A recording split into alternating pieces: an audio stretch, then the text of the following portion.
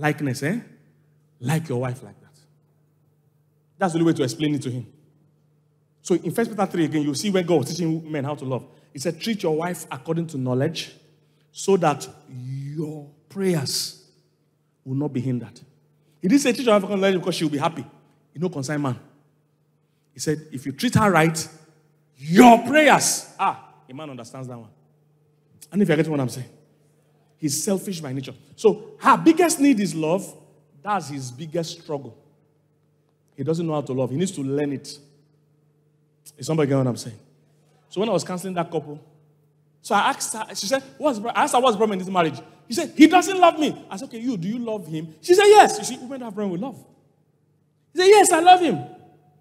I said, what do you do for him? He said, I call him. I check up on him at work. I cook his food and all these things. She doesn't understand that those things are not a man's primary need. His biggest need is what? Respect. So because she's doing all these loving things, and the man is not doing the loving things back, she's now disrespecting him. If you want to love a man, respect him. When he does those unloving things, still don't be rude to him. That's how he sees love. He sees love as respect. The reason why marriages worldwide are failing, you know, I talked about love last week also. The reason why marriages worldwide are failing is that women have hijacked the principle of marriage to love each other in marriage, your marriage will work. It's not in the Bible. It's a women doctrine. Bible doctrine is women respect, husbands love. That's Bible doctrine. But social women doctrine, because love is important to them, so they also assume that love is important to men. It's not. For instance, if a man finishes eating and a woman packs the plate, the man sees it as respect. If a woman is eating and the man comes to help her pack her plate, she sees it as love. It's the same action. But we are seeing life from two different perspectives. Is somebody getting what I'm saying?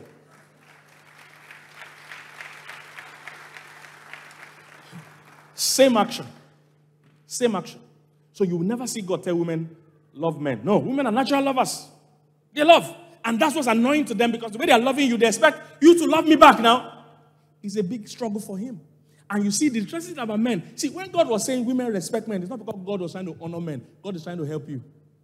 Oh, I don't know if you're getting what I'm saying. Some people think that when they wrote the Bible, that God was being partial. No.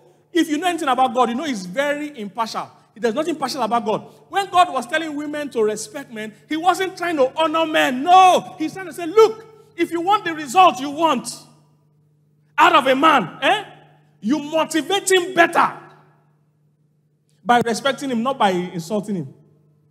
Because when you insult a man, when you tell a man, you don't need any good husband, see how you're meant to do.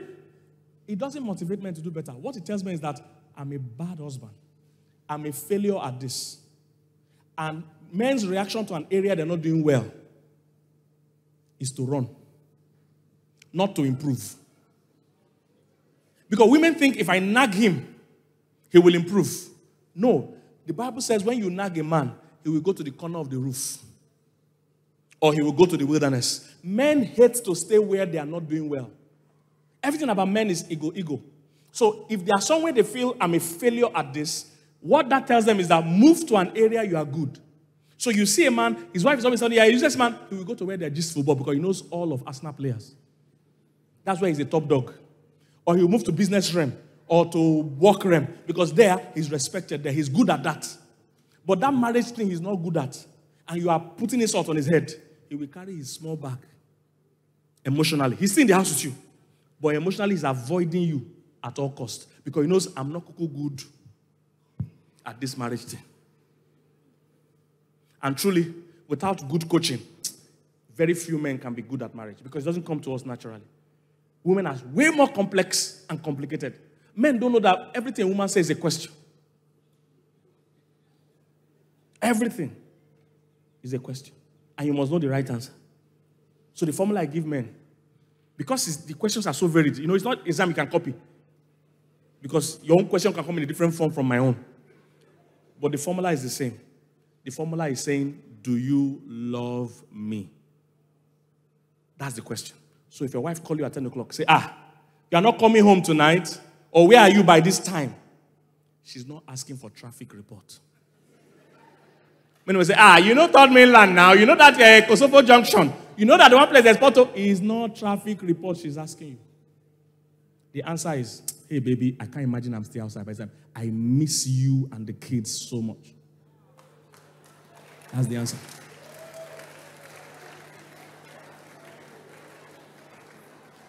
Where are we going to live? You say, I would like us to live close to your working place because I don't want you to stress yourself.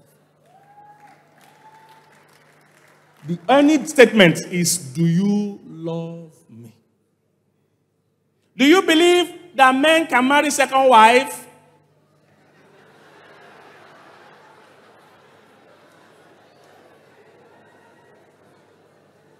Do you love me? Is somebody get what I'm saying?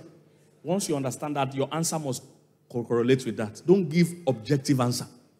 This is not exam. She's not asking for a genuine opinion. I don't know if it's this service I shared that a couple were having a discussion. Was it in this service? I can't remember. A couple was having a discussion about the celebrity that married the second wife. And the wife just said, that's how this man just went to use another woman to scatter a peaceful family. They were living together in harmony in one house. Now, scatter the family. And no more peace. The man was giving counsel that nobody asked him. He said, no, he didn't scatter the house. All he needs to do now is to have 2 separate homes so that they won't be... I said... Because she thought the wife was talking about a hypothetical case. No, every discussion between you and your wife is about 2 of us. If you see one animal killing his children, and your wife says, see how this dog is eating his children, and you say, that's how dog behave. No. It's about our children. Will you take care of it? That's the question. Women personalize everything, whether it concerns them or not. Is somebody getting what I'm saying? So naturally speaking, most men won't do well in marriage. Naturally speaking, except they are taught. Their way of thinking is very off. So she's very... So that lady asked, said, I text him, I call him. You see, that's not her husband's major need. What the man wants is that even when I forget to text you back, when he gets back, still lovingly greet him respectfully and say, you didn't even reply my text. You always forget. Say it respectfully. But most men be like, were you chatting with another girl? Why did you... it will be attack. Because she finds it hard to control her emotions when she's upset. She finds it hard to control her attitude. Some don't use words. Some use attitude. You've never entered the gate, but you can sense that there's problem. You're calling the house, calling your brother in the house. Say, John, what's in the for house? At the front of street, but I don't feel okay. When did it happen? Where, madam? She did sing? Say yes. Which song? Because depend on the song. With the song, I'll know that there's problem. I have song that if Pastor Midra is singing it, I know there's problem. I've forgotten the songs now, but those days, she had a song. Once she starts singing that song, I know that I've committed offense. I'll just be thinking, which offense I commit now? Because those songs don't come out except those songs are battle songs. They don't come out for nothing. Anytime those songs are out, there's battle, is a battle cry. The battle cry songs. So her attitude, she can't control it because she's a feeler. She's a feeler. It's burning in her. And women are not good at postponing something. Men are very good at, if we have issue, we can talk about this in next year. Men can control. Men are not as emotional. If a man like to even avoid the issue. So a man can, in his mind, saying, this issue, we'll go discuss them next year. But the woman, if you don't discuss it now, that time that is burning. And that's what the Bible now asks her to do that. That thing that's burning, leave it. It's a big struggle for women. Respect and submission is the biggest challenge for women, but it's the biggest need for men. Loving your wife is the biggest need for women, biggest challenge for men. Men don't know about love at all. Love is not a feeling, no. Love is simple things like loyalty. I'm chatting with that girl. You don't love your husband or your wife. That's what she sees as love. Loyalty. A lot of men struggle in that one. Sacrifice. Sacrifice. Because most men are so selfish. So sacrificing is hard for them. Doing things just for her good. Letting her have her way. It's tough for men. Because men are they're naturally heady. That's why they are the head. Because they are heady. They are rigid. They are not flexible. Somebody get what I'm saying?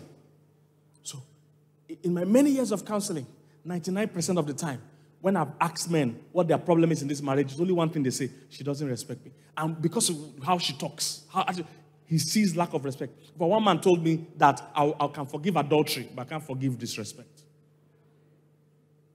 That's what he told me. I'm just trying to help women to see how important it is. Because it doesn't make sense to you women, but I'm telling you, is that's what guys like, that respect. Even if he messes up, if you're sparking for him, still spark for him with respect. Let your husband know that this woman, no matter what I do, she will never disrespect me. She can give me her opinion. No? She can tell me how badly I hurt her, but she would never. And in my 17 years of marriage, I give it to my wife. She has never spoken disrespectfully. Never. And it's not because I'm perfect. To forget that I'm a relationship coach and all that. I'm not perfect at all. I make plenty of mistakes. But she has never disrespected me ever. Never. So you used to give your husband that kind of a confidence.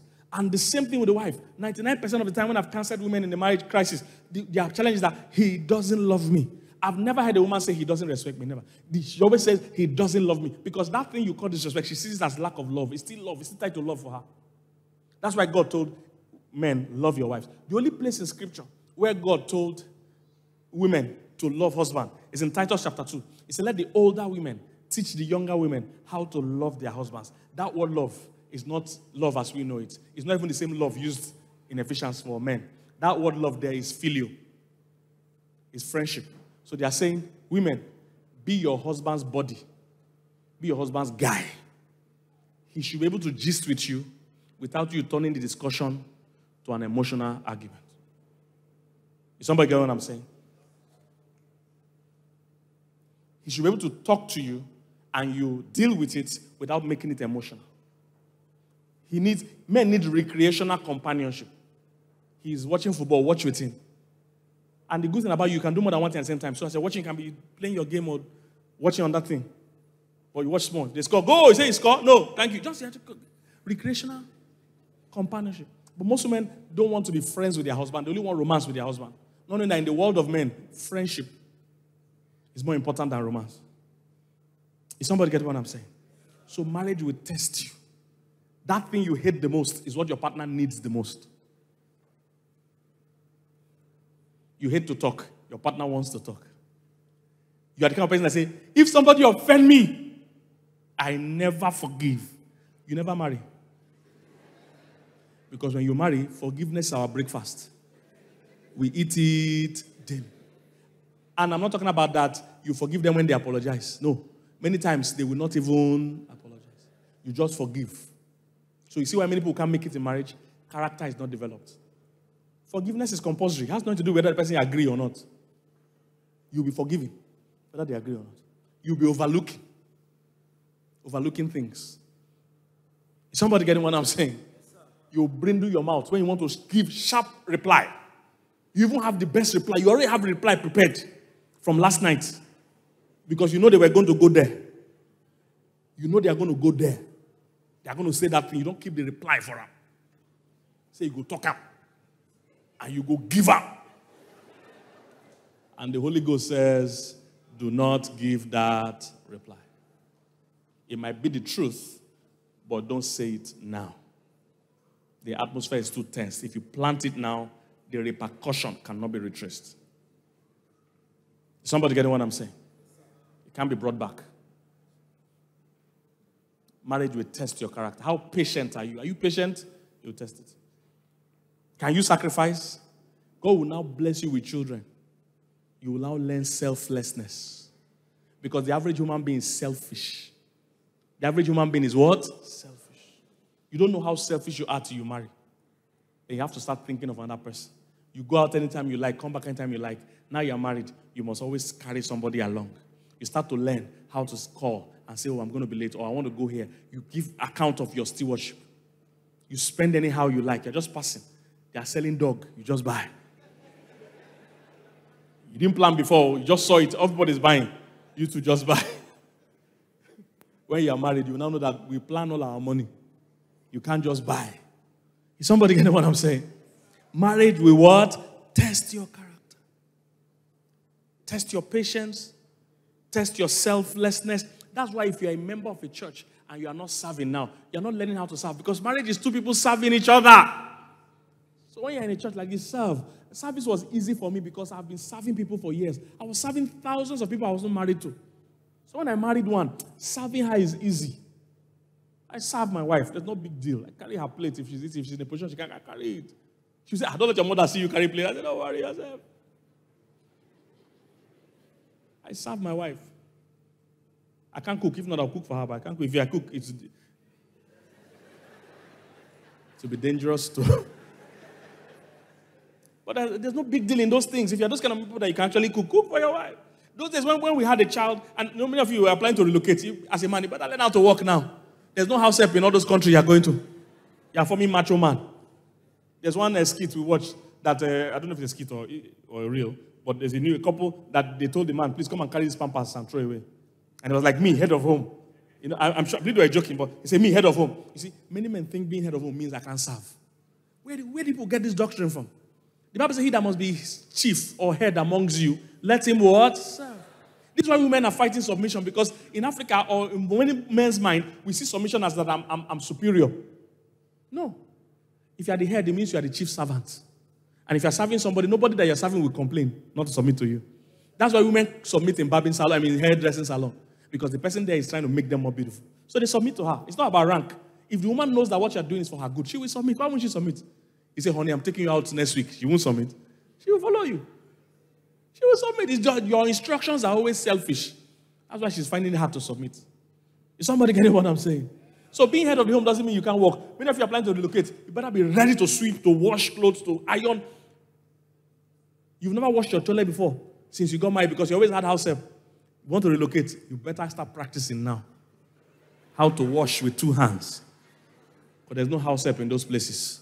Are you getting what I'm saying? African men that want to relocate. Hope says, Sabi wash cloth. Sabi iron. Your wife can't carry all the load. There's some wicked men like that. Only her should do everything. She's not a slave. And she still has kids to take care of. So most of the time, she's even still working. The one that pay me is even people that are even in this Africa where there's house help. And you say, I don't want house help. But yet you can't help the woman. What kind of wicked thinking is that? If you don't want house help, then you be the help. Be the man help. But there must be help for that woman. You can't break her in the name of being the head. You are the head of the home. Do you even understand what that role means? It doesn't mean you are superior to her. And I've told you last week, there's nowhere in the Bible God told the man to subject the woman. He was just advising women that the best way to win his heart is by respecting and submitting to him. God never told men that information is not to men in any shape or form. So any man quoting, submit to me, you must submit. It's not, when did God tell you that? There was no such address to men. God spoke to women about that. What they told men is that you sacrificed for your wife. Are you here, somebody? We had a small wedding when we got married. What was I telling my wife? I said, look, Pastor K's wife can't be entering Okada. So I told her we must have a small wedding, cut everything down. There was no program at my wedding. And I told her the reason why we're cutting it down. You see, most men are trying to force their wives to submit without the element of love. If the wife can see that your motive for what you're saying is her benefit and love, 90% of the time she will submit. It's that you're saying it for a selfish reason most times. Let's keep money. Why? You have a plan. If it's like if it's saying, honey, I don't like that we're living in this rented house. See your shoes everywhere. I want us to get our own house so that you will have your walk-in closet, only you. Your shoes will line up like this. Then this side will be your bags. She will save more than you. But most times, when you have those visions, it's for young person. You want to build as the village. So that your neighbors can know that the son of Chibwafo has arrived from Lagos. It's a selfish purpose. That's why she can't see the vision. Include her in the vision. So I told my wife, we're getting married. I said, I don't want you to jump in on car. Let's cut all the expenses of the wedding so that by the time we are after our wedding, I'll buy you a car. That was the vision. After the wedding, we'll have enough money saved from either gifts and everything that we'll be able to buy a car. She was okay with that because it was about her. It's not cut wedding expenses. Why? Just cut it. No. Most women look up to their wedding day. So if you're going to cut things, there must be a higher purpose, not just for cutting sake. Say she wants long train. He said, no train, no train. The train from Lagos to Ibadan is not enough for you. No. A woman wants a glamorous wedding because it's a day she wants to remember. So if you're going to cut something, there must be a bigger picture, not just cutting for cutting sake. Somebody get what I'm saying? So I told her, there was no program. My wedding, no program. We photocopy it for only 3 photocopy. For the pastor, the MC, and one other person. 3. No program. Wedding ring was a day to the wedding, we bought it. But truly, after the wedding, I bought her first car. I told her she can't be jumping bike as my wife. Do you understand? So what a woman wants is that sacrificial love. Once she sees that everything you are doing is for her good. Sometimes, if the woman that's coming from a tough background, she won't believe it or receive it immediately. You must be consistent with teaching her what love means. And after a while, she'll start submitting gradually. Are you here, somebody? So don't force it. Don't say, she must submit from day one. No. Some people, the background they're coming from, the things they've seen, the experiences they've had, you must love her into submission, not subject her. Is somebody getting what I'm saying? Not step on her. Same thing with you as a woman. Your husband will make many mistakes. You will marry him and find out he has so many flaws, so many weaknesses. He's slower. He's just, he's not as detailed. Imagine, see, a woman is so detailed. The information entering her head is so much. See, most women, let me tell you guys, and again, you know this is my field, I'm a professional. Most women have a high tendency to have mental issues, especially marriage-related. I can't count how many people have counseled where the woman was normal when we started the counseling, but because the man didn't change his behavior, and because she too didn't open herself to forgiveness and coping mechanisms, she crossed. I hope you know what that means. Women have it. Because do you know the amount of information flowing in her brain? She's wired different from a man's own is very slow and moving gently. A woman's own, many details. That's why if a room is scattered, the woman can't sleep. If a room is, because she's speaking of this chair is not well, like this socks is not, it's jamming her mind. So even if she wants to ignore them, she can't. Because the gift of details comes with the gift of pettiness. They go together. If you are too detailed, you'll be seeing things you should let go of. You will see it. But a man has no details. So that's why if everybody is scattered, the man will find one line. As long as he can put his leg and head somewhere, he go sleep. Tomorrow we'll continue. Because those details he's not receiving all those details like a woman. So they're not disturbing him. I get what I'm saying? So a woman's gift of details comes with pettiness too. It's not because she's being petty, it's that those information are coming at her at different speed, at high speed. So she's finding fault in everything you're doing. That's why women do more correction of English, more correction of spelling. They are picking details. A man can, if he manage it like that. He's not seeing anybody. He's not picking details. Is somebody get what I'm saying? So when you understand, that's why the Bible says, treat your wife according to knowledge. Be patient with her. If you know what she's going through, you understand why she blows over the top sometimes. Why she looks hysterical sometimes. And that's why, look, if you marry a woman, please don't stress her. Because if she doesn't break down mentally, she can break down emotionally. It really does affect them. So many women are hypertensive today because of who they married. And some have even reached the realm of they need mental help now. Because one man just kept stressing them. Is somebody getting what I'm saying? So marriage will test your character. It will make you look like Christ. Anybody that is successfully married, you resemble Christ. You have learned how to forgive. You have learned how to hold your words till later. The Bible says you mustn't rush to say what's in your mind. Say, keep some till later. It says only a foolish person that says all his mind at once. If you are married, you have learned that it's not every time we should address everything. There are some things you see. It's not everything you see that you must talk about. You see something, just let it go. Because you know that if you open this discussion, we will not sleep today. The Bible said, be quick to hear. All these are very marital scriptures that singles don't know. You think you know it till you marry. Be quick to hear and be what? Slow to speak. Patience. Discipline. Discipline. The discipline you did not build when you are single, it will shock you in marriage. That's why we beg you single people. And that's why, Pastor Jethro, I'm so sad at how the body of Christ is not building disciples and building character. Most you single Christians, they don't see premarital sex. It doesn't even cross their mind that premarital sex can be wrong. It doesn't cross their mind. That going to sleep over in your boyfriend's house is wrong. It doesn't even cross their mind. I'm laughing at you in advance. Because what you don't realize is that the lack of self-discipline you have before marriage is the same one that will follow you inside marriage. From the day you say I do, they don't dash you discipline. If you didn't have discipline when you were single, you won't have it when you are married. And temptations doesn't stop because you are married. That's what people don't realize. So when we are shouting, we don't hate you. We're not trying to judge you. We're just trying to warn you that if you are dating somebody, and also if you're having sex casually, just book now for infidelity recovery. Book now, because one of them are going to still cheat again. Because you are building a culture of no self-control. Marriage won't change temptation. In fact, most people even find married people more attractive.